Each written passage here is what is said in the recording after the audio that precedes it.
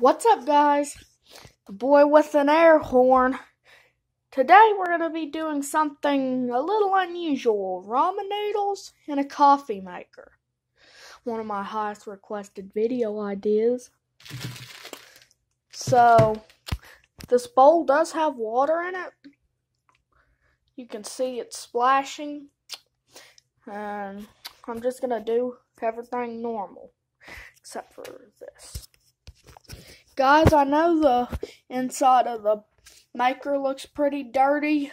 That's because, well, I heard on YouTube, and I don't know why I believed it, that if you put old coffee in the back of your coffee maker, it'll make it run better. And, well, this is the present I got out of being an idiot.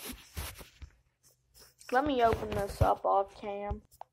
One thing left to do. And I forgot about this part.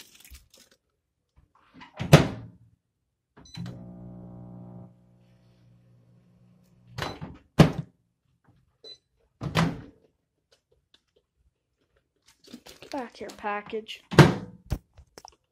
Is this thing focused right? I don't know, but our brew's almost ready.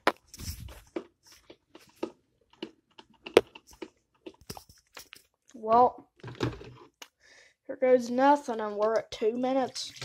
God damn it.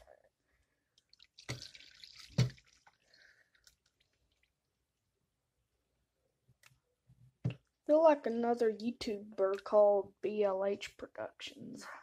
Let me get this out. I drained off what juice I could.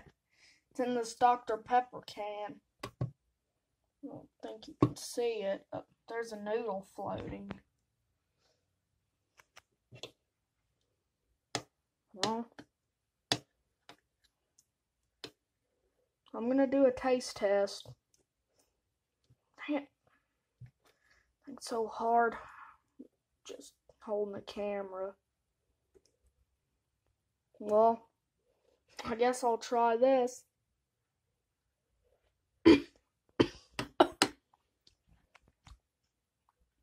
Taste as if you took ramen noodles and put them inside a coffee.